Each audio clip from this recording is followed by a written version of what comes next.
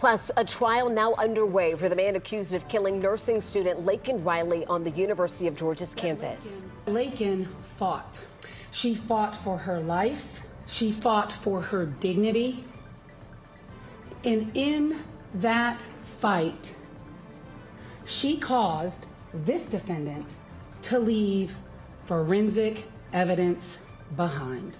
We take a look at the discovery that led investigators to Jose Ibarra's door and more from the first day of trial and testimony. And that is our top story for you tonight at 6. Jose Ibarra sat in an Athens Clark County courtroom today as prosecutors and the defense gave their opening statements to the judge. And the judge is the only person they will have to convince of Ibarra's guilty or innocence, since Ibarra waived his right to a jury trial. And no jury selection means prosecutors were able to launch into their case today. On February 22nd, Jose Ibarra put on a black hat, a hoodie-style jacket, and some black kitchen-style disposable gloves, and he went hunting for females on the University of Georgia's campus. Prosecutors say Ibarra came across 22-year-old Laken Riley as she was out for a run near the campus intramural fields. That's where she say she was killed. Her body dragged into the woods. And 11 Alive's Grace King is joining us live tonight from Athens. Grace, we can just imagine the emotion coming out of that courtroom. You were inside. Can you tell us what it was like?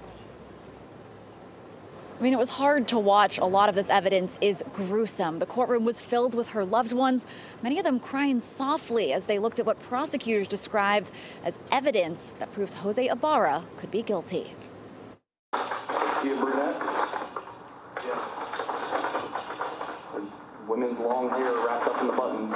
In court, new evidence showing the judge how dumpster diving and a hoodie led investigators to Jose Ibarra.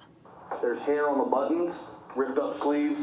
It was a lucky find in the 6th dumpster they searched. A doorbell camera gave them a glimpse at a possible suspect.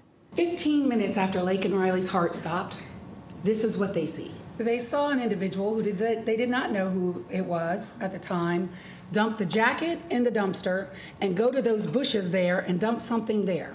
Enhanced photos suggest that person had a black and white Adidas hat, like the one Jose's brother wore the next day. And I will tell you this, on that hat that Diego Ibarra was wearing the next day is Laken Riley's blood. But the fingerprint on Laken's phone led detectives to Jose, not his brother. They started looking at his phone records, injuries, and Snapchat selfies. All 3 forms of those evidence will point to one person, Jose Ibarra, as the killer of Laken Riley.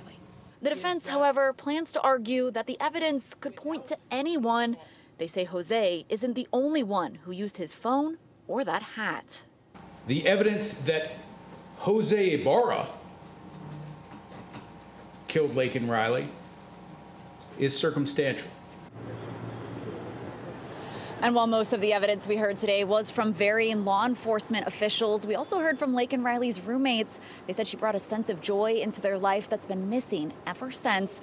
The trial is set to resume at 8:30 Monday morning. Live in Athens, Grace King, 11 Alive News. Great job breaking that down for us, Grace. Thank you so much. Our live coverage of this trial will pick up again on Monday. Until then, you can replay the biggest moments on 11 Alive Plus. It's free to download on your streaming device. All you have to do is search 11 Alive.